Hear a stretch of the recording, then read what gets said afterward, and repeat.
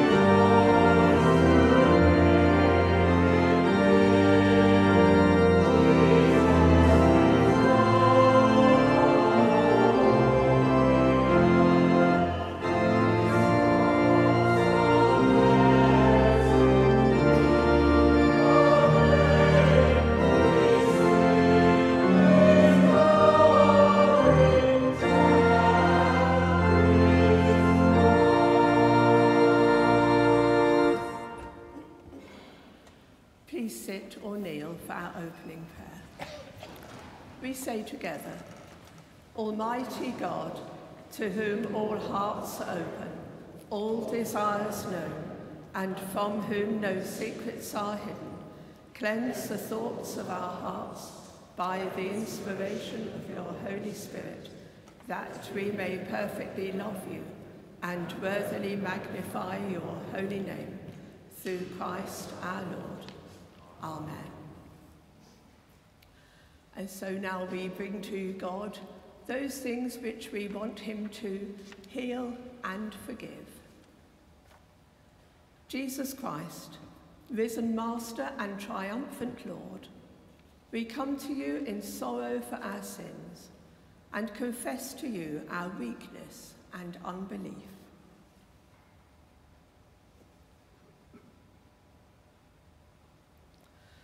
We have lived by our own strength and not by the power of your resurrection.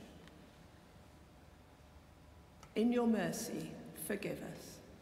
Lord, hear us and help us. We have lived by the light of our own eyes, as faithless and not believing. In your mercy, forgive us. Lord, hear us and help us. We have lived for this world alone and doubted our home in heaven. In your mercy, forgive us.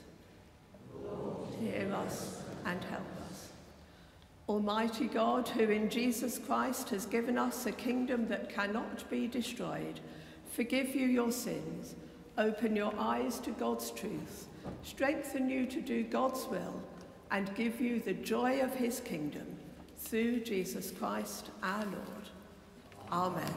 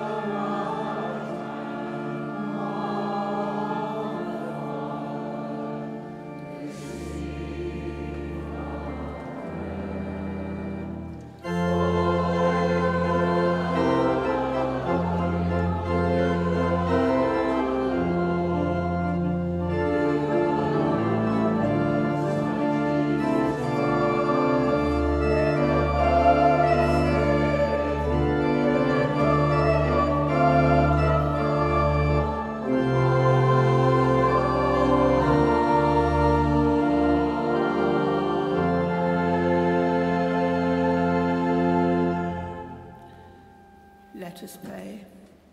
Risen Christ, you filled your disciples with boldness and fresh hope.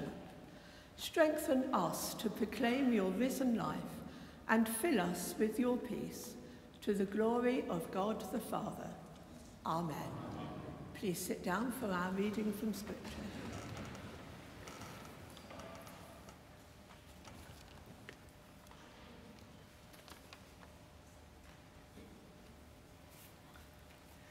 The reading is taken from Acts chapter 3, verses 12 to 19.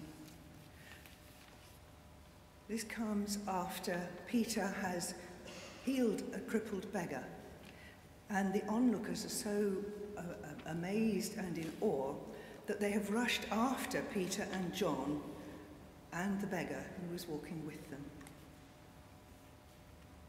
When Peter saw this, he said to them, "Fellow Israelites, why does this surprise you? Why do you stare at us as if our own power or godliness we had made this man walk? The God of Abraham, Isaac, and Jacob, the God of our fathers, has glorified his servant Jesus. You handed him over to be killed, and you disowned him before Pilate, though he had decided to let him go. You disowned the holy and righteous one and asked that a murderer be released to you. You killed the author of life, but God raised him from the dead. We are witnesses of this.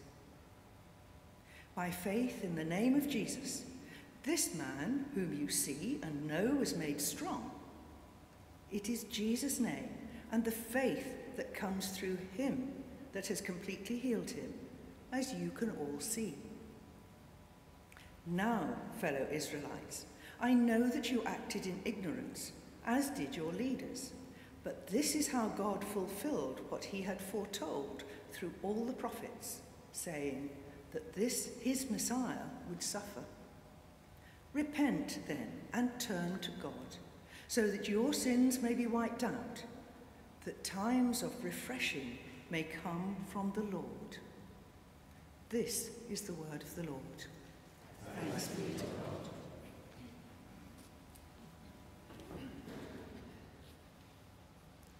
The gradual hymn is Crown Him with Many Crowns, number 150.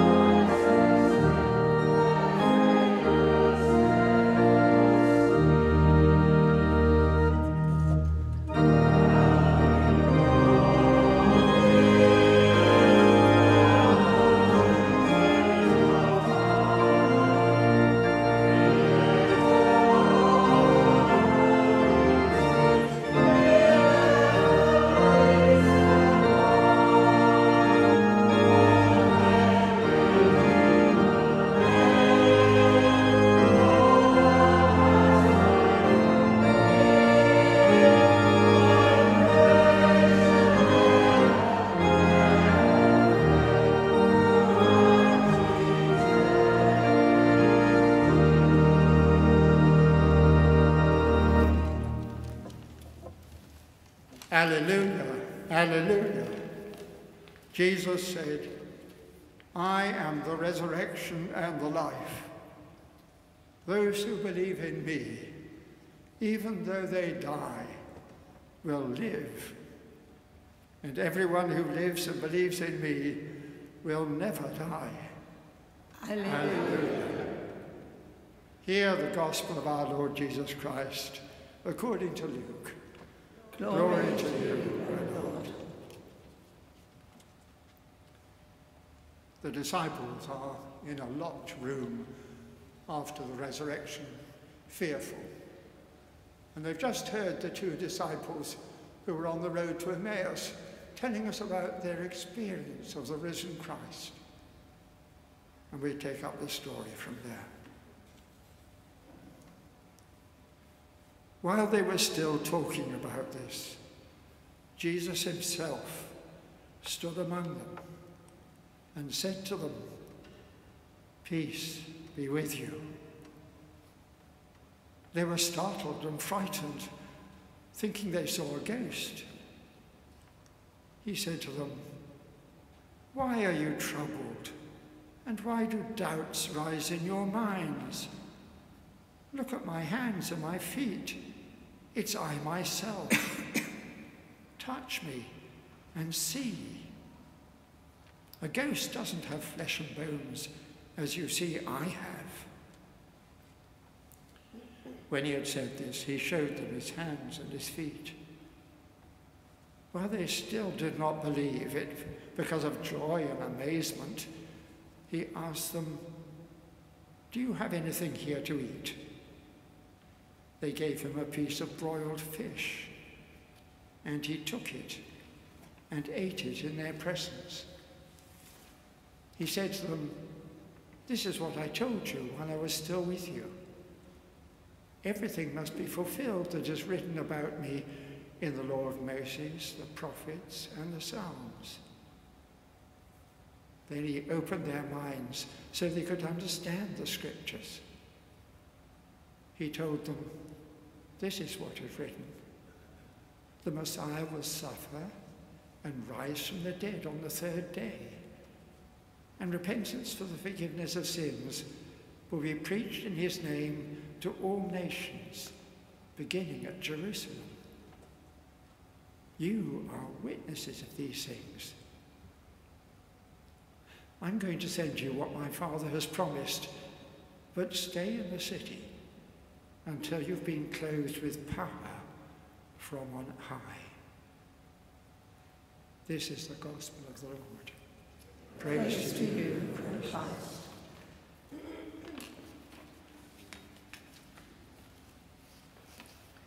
May I speak in the name of the Father, the Son, and the Holy Spirit. Amen. Please be seated.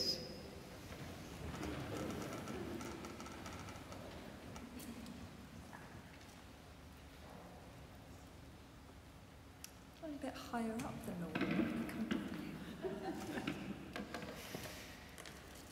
What a pleasure it is to get to preach on this passage from Luke's Gospel. There's so many parts of Scripture which furrow the brow or can cause outright wincing as we chew our pencils, wondering how to interpret the text. But this is not one of those passages. There is an exquisite simplicity to it. Here the disciples are terrified, meeting behind closed doors, locked away, hiding from the religious authorities. They're mourning the loss of their friend and teacher, the one who they truly believed would be the long-awaited Messiah who would save the people. All seems lost and hopeless, and then suddenly Jesus appears among them. And the first thing he says is, "Peace be with you." On Wednesday, I was preaching on the parallel account to this one in John's Gospel, and I mentioned there that in Hebrew, this phrase, Shalom Aleichem, it's still used to mean hello. So there is an element of dry humour here. The equivalent today would be a deceased person appearing out of thin air at the dinner table and saying, "Hi." This is the pivot point. This is a moment the disciples had not imagined in their wildest dreams. After the greatest darkness, the longest night, this is the moment for the disciples, for all of us, when the sun rises. Pun intended. Verse 41 says they did not believe it because of joy and amazement. Isn't that a funny thing to say? But how truthful and how human. Things can get so bleak at times that we adjust our whole world view to being braced for yet more bad news.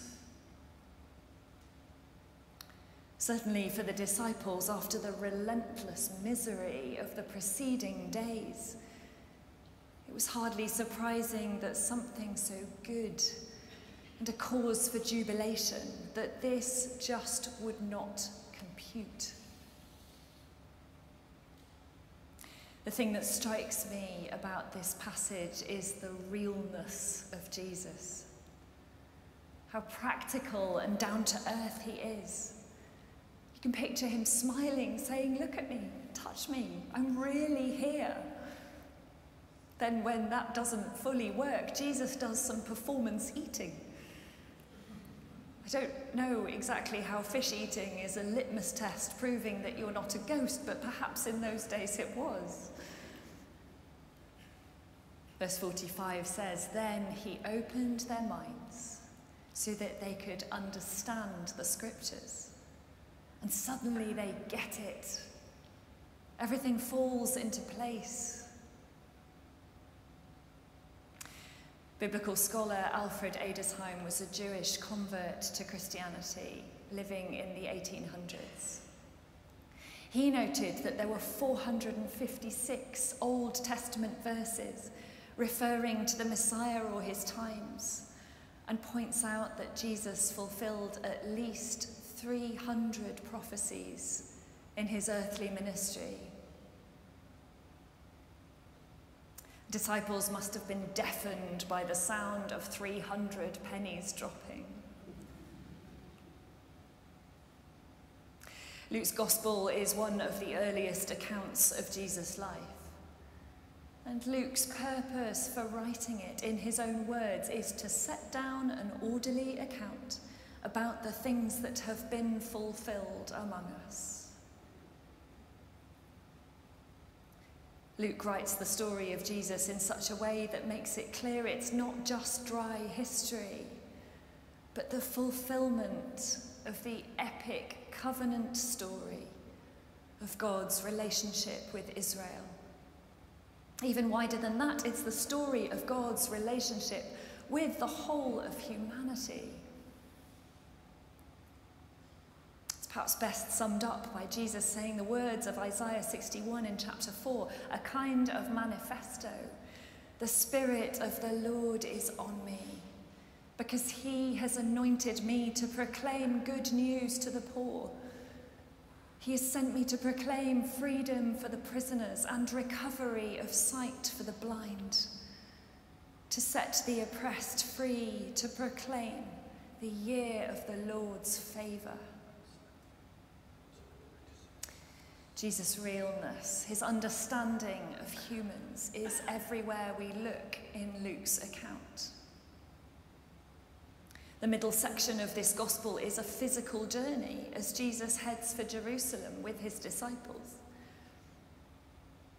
In the media, we hear a lot about celebrities going on a journey with a particular issue in their life. That might be their latest album or a colonic cleansing regime, but this was a literal journey. The disciples walking alongside Jesus on dusty roads, probably with chafing sandals as he travelled along, teaching and healing as he went. And the message he was preaching was just as real. The Pharisees and religious leaders' message centred on complying with every last jot and tittle of the Mosaic laws, sacrifices and observances that showed you were pure and holy and respectable. And this tradition carried with it a yearning for the long-promised Messiah, who they hoped would lead an army to overthrow Roman rule and bring the nation of Israel to power and prosperity. Jesus' message, on the other hand, turns all of this upside down.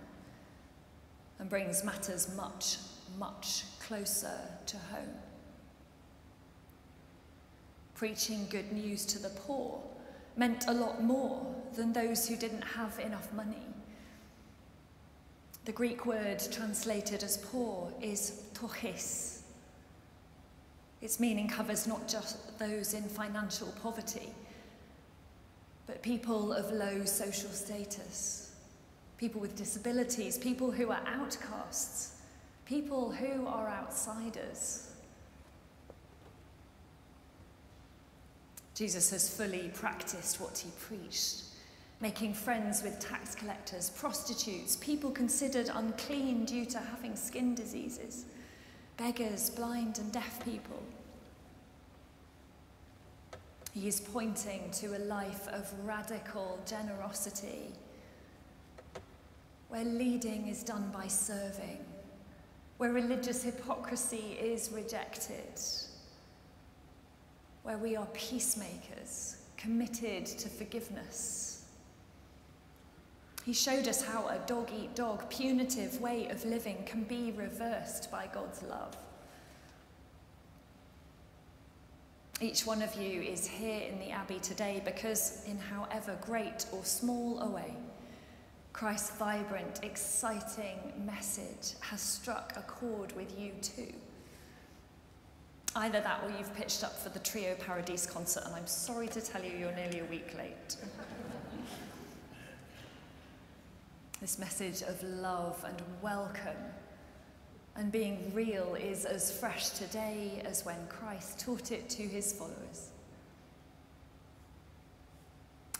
We're living in a digital age where the pace of life seems to get faster and faster, where so many human interactions now seem to have been moved onto a screen.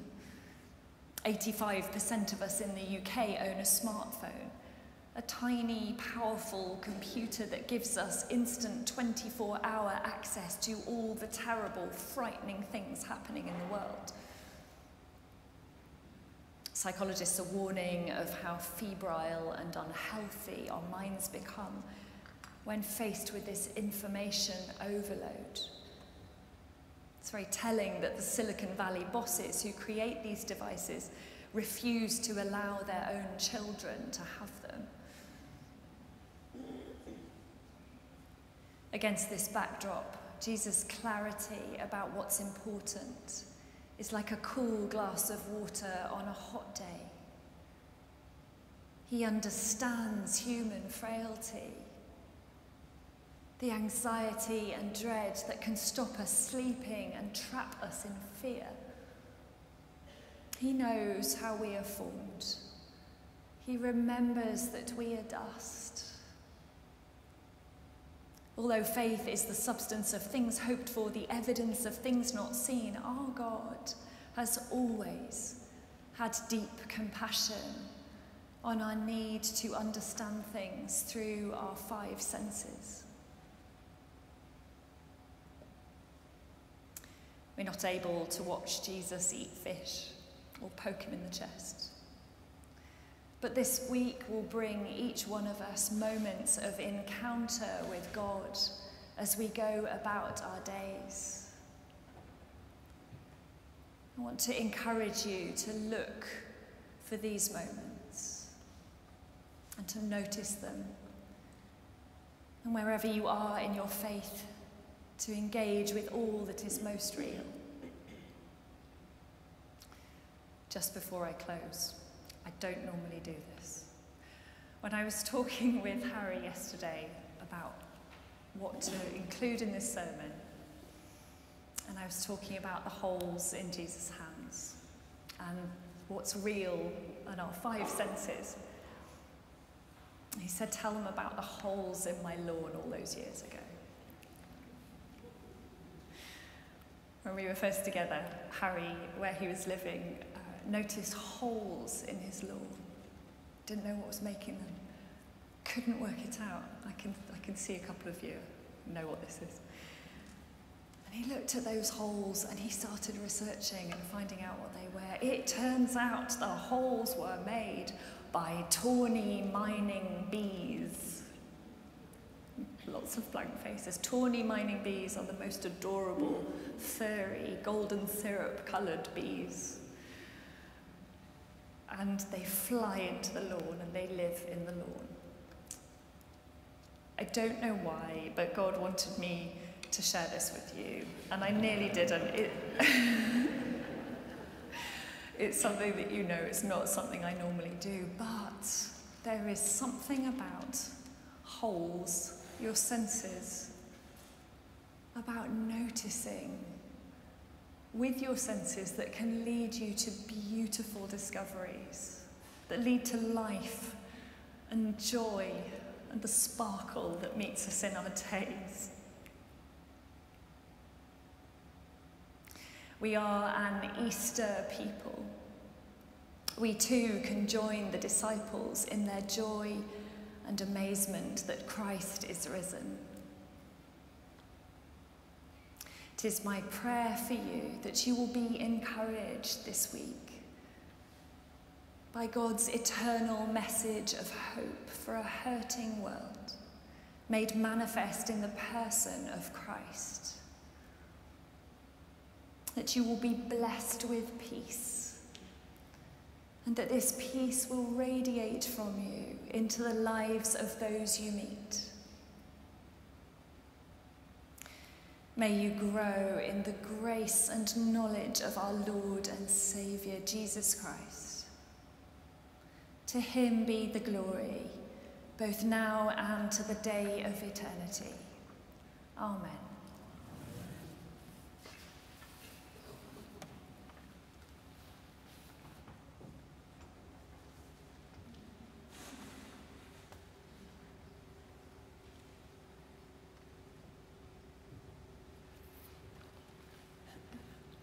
Please stand as we sing the words of the Creed.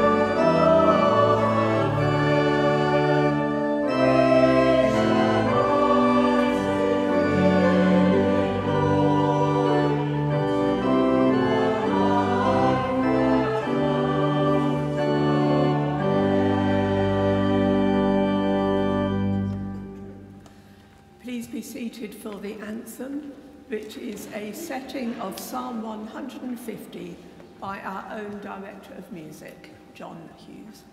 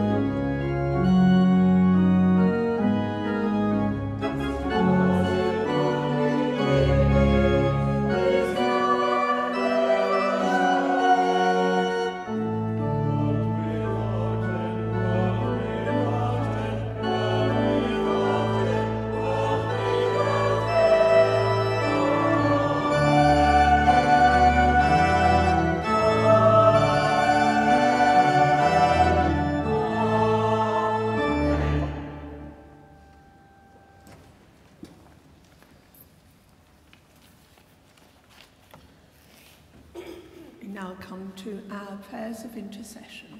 Thank you.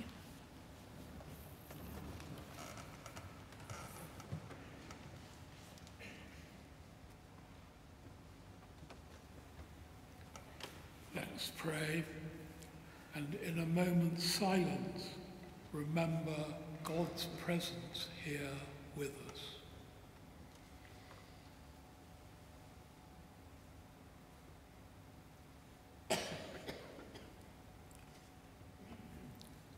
Let us pray for God's church, our archbishops, Justin and Stephen, our bishop, Viv, for our vicar, Oliver, for our curate, Sarah, for our Maymoor chaplain, Deborah, and all members of the ministry team. Not forgetting our choir and John Hughes and all those who are involved in making this abbey such a joyful place of worship. We give you thanks, Lord, for the freedom to worship that we enjoy, and we pray for those throughout the world who from oppression or other pressures have that freedom restricted. Lord, in your mercy, let us pray for this world, newly riven by the dangers posed in the Middle East between Iran and Israel. God bless King Charles and all members of the royal family. Heavenly Father, we thank you for the world that you have given us to live in. But what a mess humanity has made of it. Heavenly Father, grant to all the rulers of the world the understanding that war and violence solve nothing, but that peace and love lead to a fuller understanding of you and your eternal kingdom. Lord, in your mercy, hear our prayer. Heavenly Father, we remember before you all those who are sick, who suffer in body, mind, and spirit.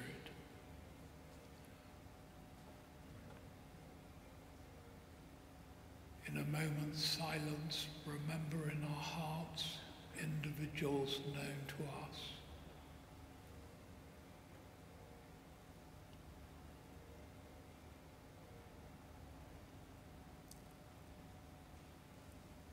Lord, we thank you for all those who have worked hard to improve the health of people, doctors, nurses, all the workers in the health service and in other care professions. Grant them strength to serve you and to serve the people they seek to heal. Lord, in your mercy, hear our prayer. And we pray for those who have died recently or who we remember in our hearts as having died at this time of the year. Lord, be with those who mourn and grieve. Let them know that their loved ones are safe in your hands.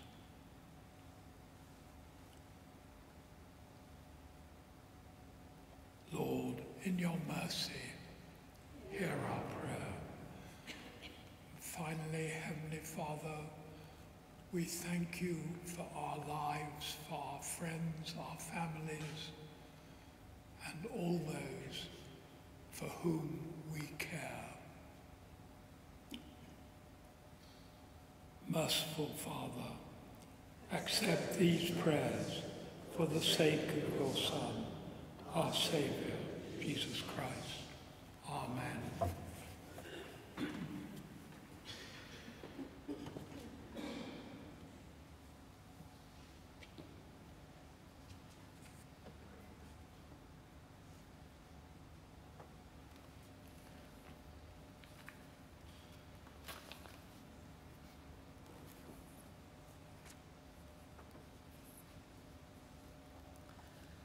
Would you like to stand for the peace?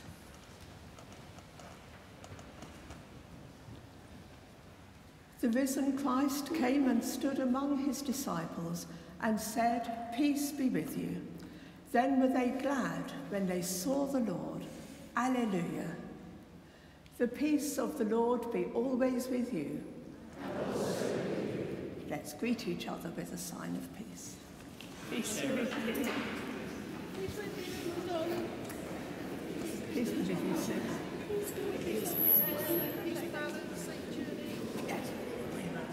Yeah, yeah, sure. Peace be with you. How's it going?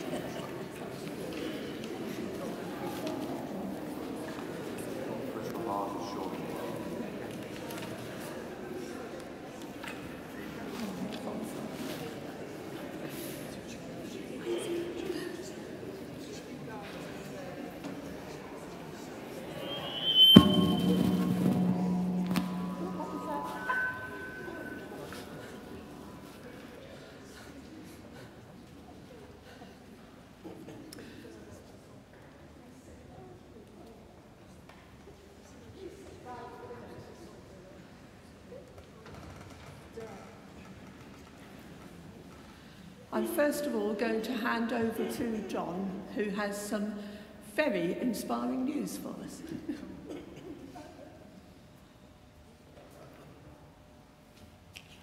Good morning. I don't know about you, when I came to church this morning, I was driving along and loads of cyclists were going past me on their travels. But imagine if you had to cycle from the Orkneys all the way down to the bottom of the UK. Imagine that. We'll hear about Margaret, but here's the man who's going to do it, Alan in the choir.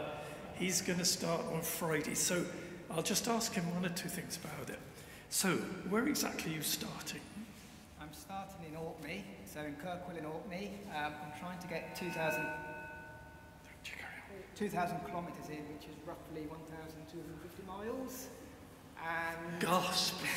I'm sort of cycling down through Scotland, through the Great Glen, if you know that, between Inverness and Fort William, down the west side of Scotland, through Arran, and down to the most southwesterly point of Scotland, which is the Mull of Galloway. My father's family were from that part of Scotland, so I had to take it in. And then, yes, going over the Pennines, down the east coast, down the east side of the Pennines, through York, and eventually arriving through Charlton, where I live, and Malmesbury.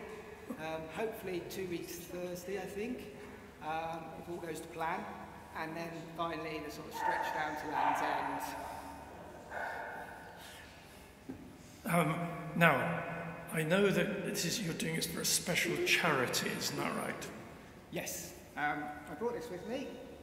So this is a jersey that my stepdaughter's bought me. It's for the brain tumour charity, and the reason I'm doing it for this charity is because my son's godfather died of a brain tumour. He was a very keen cyclist, and he used to cycle 35 miles to where we lived in Devon, just for a cup of tea and a cake, and then cycle home. And what inspired me to do this journey, it's actually longer than normal Land's End, John O'Groats type of journey, is that one day he cycled over to our house and had his cup of tea and cake, and then he went to cycle home. And in the next village he met his cycle club, and he ended up doing this huge diversion about 100 miles further than he wanted to. And it sort of just inspired me to do this in memory of Brian. And also a girl that I taught when I was a primary school teacher, she became one of my stepdaughter's best friends, and she died at the age of 30 with a brain tumour. So yes, it's quite close to my heart. I'm sure, I know lots of us would love to contribute to this. I know he's aiming at £2,000 and he's getting very close.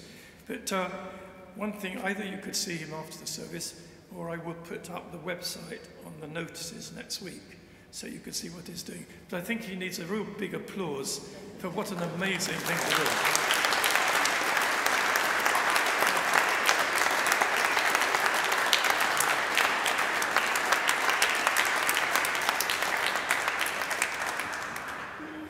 And Alan, may God bless you in your journey, keep you safe, keep you well, and keep you going.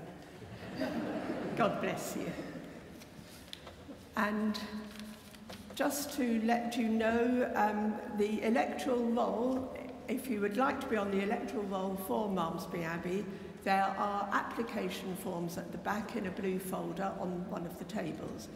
And also you would like to check if you are already on it. I think if you have any queries, you could speak to Marion, is that okay? Marion, who will be at the back or having coffee. But please have a look at that. And I think other than that, on the 17th, which is this week, but I can't remember which day, there is a time of prayer and fellowship for bereaved parents that will be held here, I think, in the St Aldham's Chapel at 1 till 3 p.m. on that day. So you are very welcome to that if that affects you in any way. Other than that, I would ask you to read, mark, learn and inwardly digest your newsletter. There will be healing ministry after the communion. If you would like to be prayed with, either for yourself or for others, please, after communion, make your way into the chapel. If you do wish to receive communion, There is, all are welcome to the Lord's table. There is gluten-free bread and non-alcoholic wine available. Please just indicate. And if you would prefer to have a blessing, just keep your hands folded. Thank you. And now our offertory hymn, if I could find it, is Dear Lord and Father of Mankind, number 152. Thank you.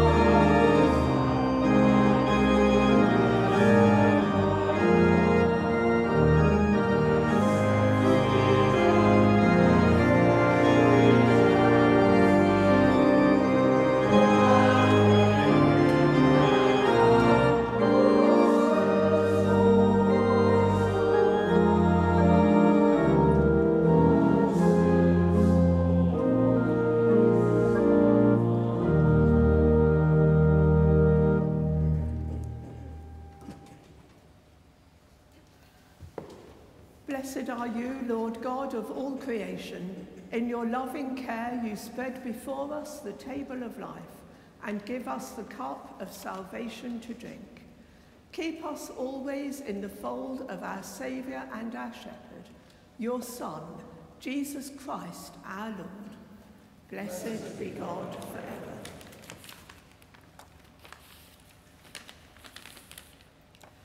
The Lord is here. Lift up your hearts. Let us give thanks to the Lord our God. It is right and meet thanks and praise.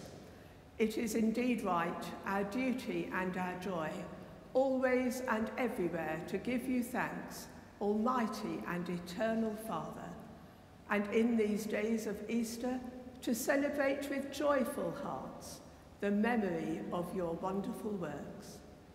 For by the mystery of his passion, Jesus Christ, your risen Son, has conquered the powers of death and hell, and restored in men and women the image of your glory. He has placed them once more in paradise, and opened to them the gate of life eternal. And so, in the joy of this Passover, earth and heaven resound with gladness, while angels and archangels and the powers of all creation sing forever the hymn of your glory. Holy, holy, holy Lord, God of power and might, heaven and earth are full of your glory. Hosanna in the highest. We praise and bless you, loving Father, through Jesus Christ our Lord. And as we obey his command, send your Holy Spirit, that broken bread and wine outpoured may be for us the body and blood of your dear Son. On the night before he died, he had supper with his friends, and taking bread, he praised you. He broke the bread, gave it to them, and said, "Take, eat. This is my body which is given for you. Do this in remembrance of me."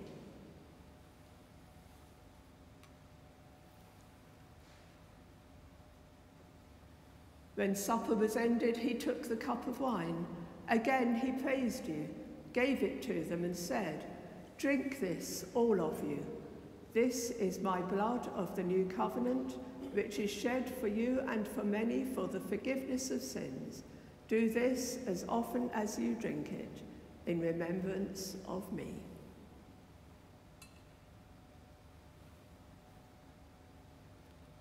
So, Father, we remember all that Jesus did. In him we plead with confidence his sacrifice made once for all upon the cross. Bringing before you the bread of life and cup of salvation, we proclaim his death and resurrection until he comes in glory.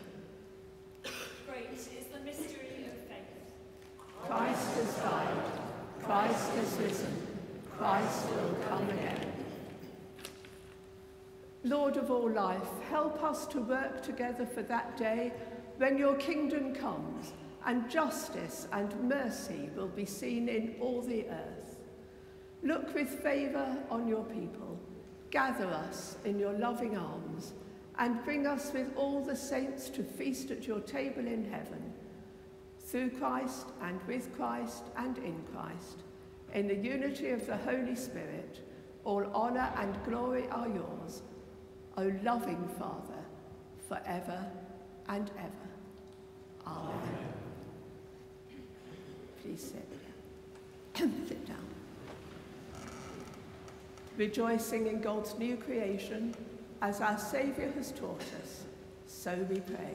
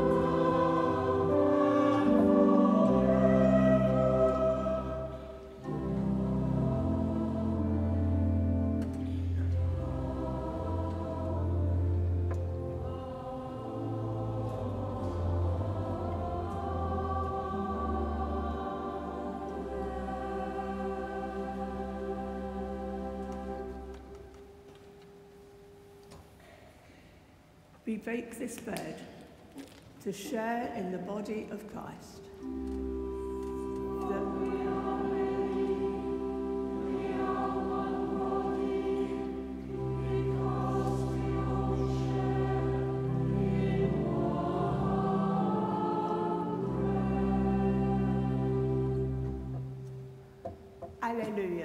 Christ our Passover is sacrificed for us. Therefore, let us keep the feast.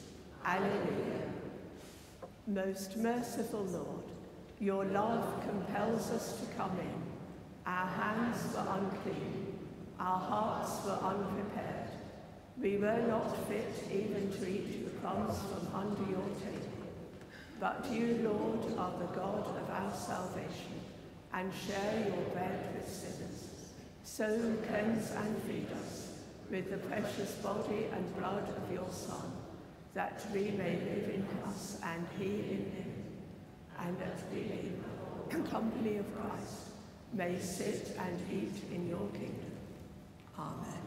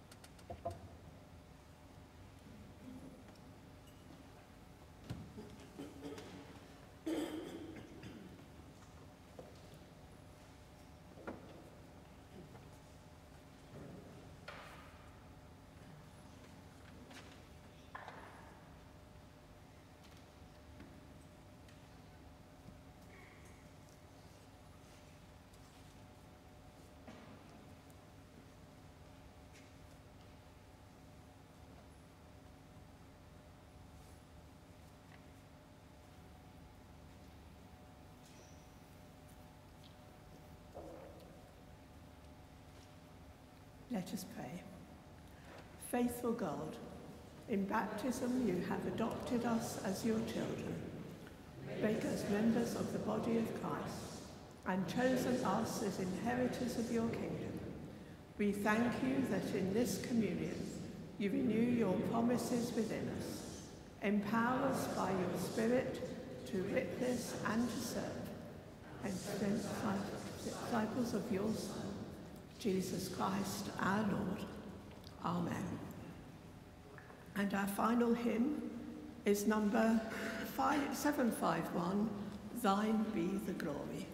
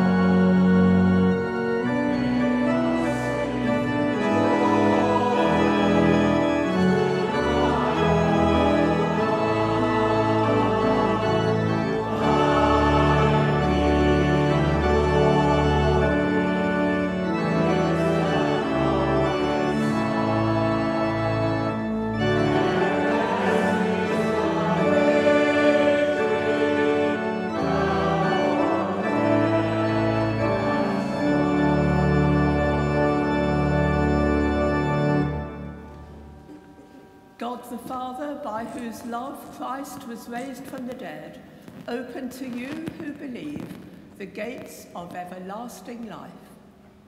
Amen. God the Son, who in bursting from the grave has won a glorious victory, give you joy as you share the Easter faith. Amen. God the Holy Spirit, who filled the disciples with the life of the risen Lord, empower you and fill you with Christ's peace. Amen. And the blessing of God Almighty, the Father, the Son, and the Holy Spirit be among you and remain with you this Eastertide and forevermore.